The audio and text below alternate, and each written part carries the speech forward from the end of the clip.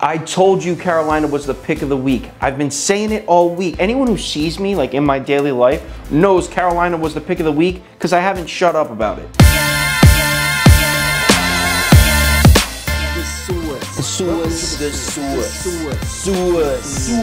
Props to the Panthers defense for keeping rookie quarterback Justin Herbert uncomfortable all day.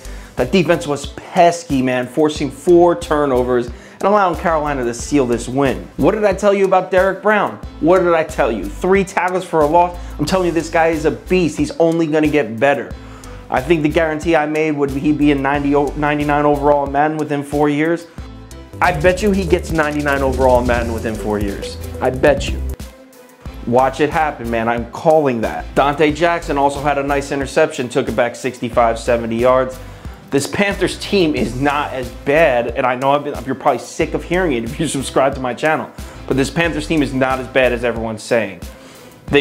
Honestly, I bet there's a lot of Carolina Panthers fans that are saying tank for Trevor Lawrence, right? Tank for that first overall pick.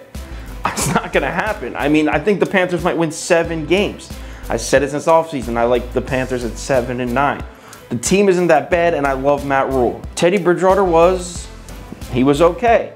Like you expect Teddy Bridgewater to be.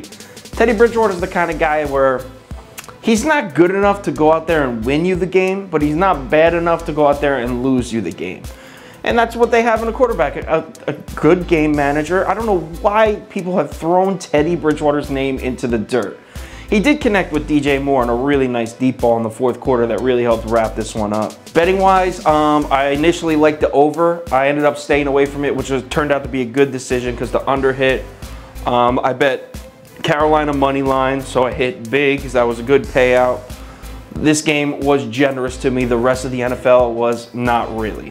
Not so much. Next week, Carolina is home against the Arizona Cardinals. Now, the lines open up, they're getting 4 points, and normally I'd say bet the Panthers, right?